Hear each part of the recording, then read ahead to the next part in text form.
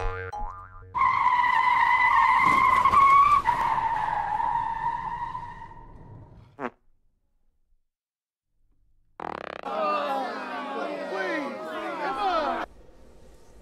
guys, I've done this video like 6 times. I hope I get it right this time.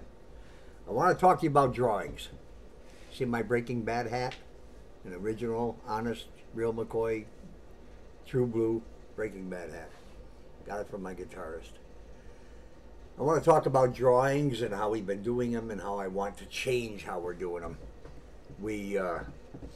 Normally I use the random online drawing programs, and I honestly don't trust them.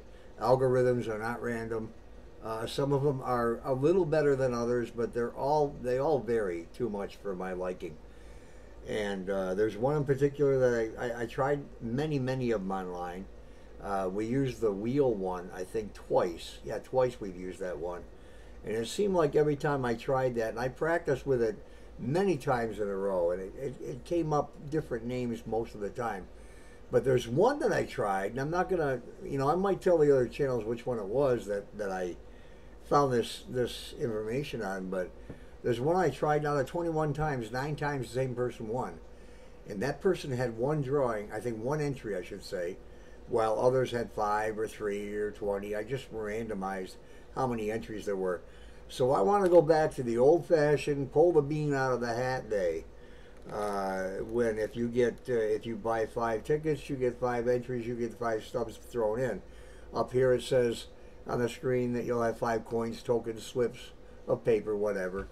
An angel back here is making a Paulie stash type thing, so we can depict the stash in a cutesy little way, and we'll do it that way. So from now on, when people, if they have 2 entries, they're going to have 2 tokens or whatever. I thought about actually getting some personalized tokens made, but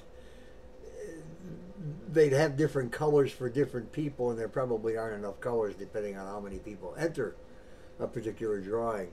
We have the proof package coming up in November 27th. I'll be doing a live drawing on that, and it will be the same way what we're talking about now. Hopefully by the 27th we'll have Paulie's stash completely done. So until then, I will say thanks for watching, and leave a comment of what you think about this, and let me know if that sounds good to you. I just want it to be the absolute fairest way for everybody, because you all come to the streams. You're all very much appreciated. And you know what? Now, this won't work this way with giveaways. Giveaways are going to be just the way we've been doing them. Whether I'm selling something or raffling something, I always have giveaways. Matter of fact, the last 3 nights, the last 3 streams, I just gave stuff away. There were no drawings or anything else. So let me know what you think, and I will see you in the next video.